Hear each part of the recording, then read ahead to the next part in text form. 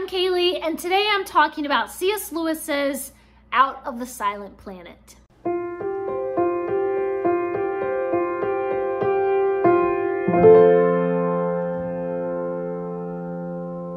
first thing I want to do before I jump into talking about C.S. Lewis's space trilogy is to reach back here and we'll do a Booktuber Shoutout from our Booktuber Shoutout book. So today we are shouting out the Book Dragon. Their channel will be linked up above and down below, so be sure to go to their channel and subscribe to them. And if you haven't already, please do subscribe to this channel if you want to see more bookish content about C.S. Lewis.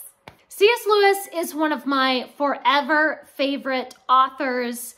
I fell in love with his books when I read the Chronicles of Narnia when I was a kid, and I was so delighted to discover his space trilogy when I grew up. I think I've read the space trilogy only once before, and that was like 20 years ago, 25 years ago or something. So wow, I was seriously due for a reread. So of course, when I saw that Victoria at Musical Bookworm was doing a read-along of the space trilogy, I had to join in. We read the first book, Out of the Silent Planet, in the first part of April, and then we're gonna do Perelandra in the second part of April, and we're going to read That Hideous Strength in May. So it's not too late if you wanted to join in. You still have plenty of time. Out of the Silent Planet is one of the shortest books, so you would be able to catch up pretty quickly if you wanted to join in with this read-along. I enjoyed this book so much more reading it the second time. I think that the first time I expected it to be Narnia just for adults, you know, but it's its own separate story. I came into it that first time expecting it to just be Narnia all over again, and when it wasn't, I guess I was kind of disappointed. But this time I came into it knowing what it is, and so I was able to just sit back and enjoy it without any like weird expectations. This is the story of Ransom, who is kidnapped and taken to another planet. And he escapes from his kidnappers and he has to fend for himself in this alien world. Everything he encounters is completely foreign and strange. From the water to the trees to the aliens that he meets, the landscape is completely wild and it's inhospitable. And there are aliens who he has been told need a human sacrifice for their pagan gods. I just love how incredible the world building is in this book. The imagination of C.S. Lewis knows no bounds. There are so many little details, not just about the alien world that he visits, but even about space travel that are so intricate and interesting and really imaginative. As Ransom is traveling through space, he is invigorated by the naked sunlight that is not being filtered through any atmosphere. And he reacts to this sunlight in not just a physical way by feeling, you know, more energetic, but also in a spiritual way. It's like it bathes his mind and his heart in sunlight.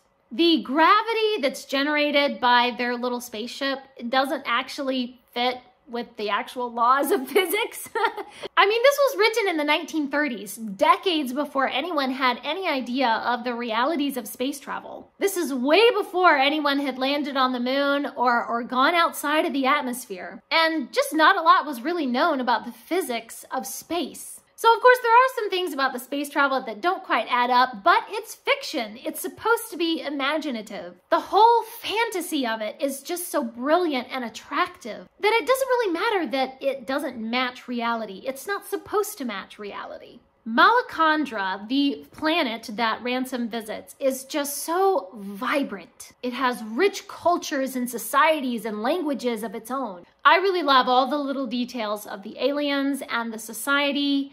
And it just makes it feel like a real place. It's utterly bizarre and wild, but it also has these little flecks of familiarity that really endear you to the alienness of it all. The writing and the storytelling are truly brilliant. The plot is really exciting. The writing style draws the reader into the scene so that you are experiencing what the characters are experiencing, and you really follow them through every adventure. I love that there are a lot of philosophical questions and spiritual lessons that are inserted into this book, but it's never done in such a way that slows down the plot. It doesn't spoil the adventure or weigh down the action too much. Ransom is just such a fantastic hero. He is good, but he's also flawed. And the way that he reacts to all the unusual things that he encounters in his adventures, he just reacts in these basic human ways. Just like, that is so human. It's sometimes wonderful and sometimes it's unattractive in a character. But he is such a deep character. I love the way that he ponders these deep ideas, questions about life and the nature of the universe. As he journeys across the planet and he learns more and more about the aliens who live there, he is also going on an internal journey with really extreme character development that is so fascinating to watch. I have enjoyed this book so much. I gave it 5 stars. I'm so excited to keep reading the trilogy and just see how it's so different from my first time experiencing it. If you have tried reading C.S. Lewis's Space Trilogy and it didn't quite click with you and you didn't quite gel with it the first time, I encourage you, please read it a second time, because my experience reading it this second time has just been so different. I think just because my expectations are different. I did a blog post with a much more in-depth review and a lot of spoilery notes. Like, as I was reading, I would take notes on every chapter. So those are full of spoilers. So if you want my spoiler notes, my in-depth thoughts, you can always go to my blog post, which I will link down below for you to enjoy if you want to hear all my spoilery thoughts. Please leave me a comment down below and let me know, what is your favorite book by C.S. Lewis? Is the Space Trilogy one of your favorites? And of course, you have to let me know if you are joining in with this read along. Thanks for watching. Please subscribe and remember, the right book in the right hands at the right time can change the world.